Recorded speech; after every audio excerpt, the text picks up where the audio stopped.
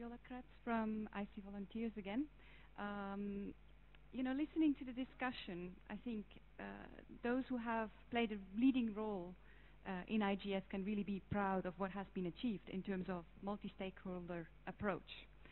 And since this is the third IGF, and there are going to be 5, maybe there's going to be next step after that, I would suggest that maybe one thing that was discussed a lot throughout the WSIS process, but we have gone way farther now in terms of multi-stakeholder approaches and processes, how IGF could serve as a model for other UN processes.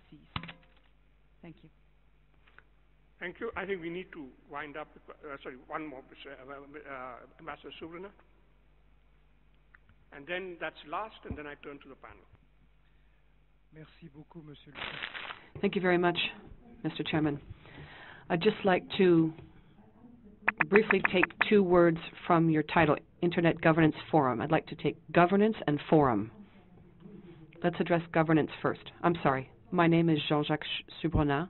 I'm a member of the directory of ICANN. Governance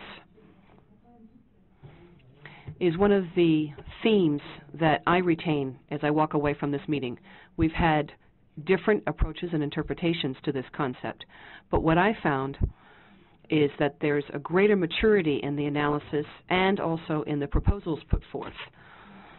This is compared to Athens or Rio.